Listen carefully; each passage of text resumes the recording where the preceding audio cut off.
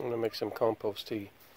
Have a tall bucket, 5 gallons of water. Got to put a 1/4 cup of molasses in there for some sugar for the bacteria to eat. I'm going to stir that up really well. If the molasses stirred up well, I have a little cloth bag full of about 1 gallon compost I bought Home Depot. And a little bit of topsoil dirt to get some organic bacteria in there. And the dirt helps it sink a little bit. Now I'm going to put an air stone underneath there. This new air stone I got. Got this new Viagrow Air Pump, VSB 2222. Has some instructions, not too informative. It says that it has 2-speed control, and I'm thinking it's this, meaning if you have this on, it restricts the air. You take this little adapter off and connect directly, it has more air. There are no switches on here. Tell me. So I'm going to plug it in. I have a big old honking air ball that I pre-soaked in water, and I'm going to plug that in and see how much air comes out of it.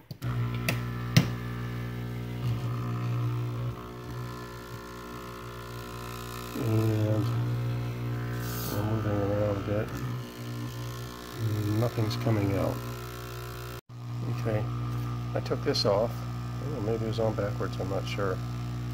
It was on there, and I got a lot of good air coming out of the bubble. Okay, I did figure out that this restrictor was in the wrong direction, and it's not supposed to be here. It's supposed to be closer to your end, I suppose, but it has to be in this direction. But it's really hard to get the hose off of this piece. It came assembled that way, so I'm assuming that goes down toward the ball. Similarly, once you get the hose over this ball, it's hard to get it off. So let's put it back in, see how much air is going to come out of it now.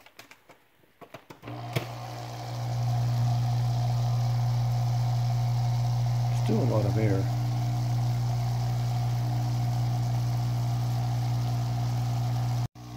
And I took this off again. And it's hard to tell. The air is different. Looks similar. Let's go put it in the compost tea.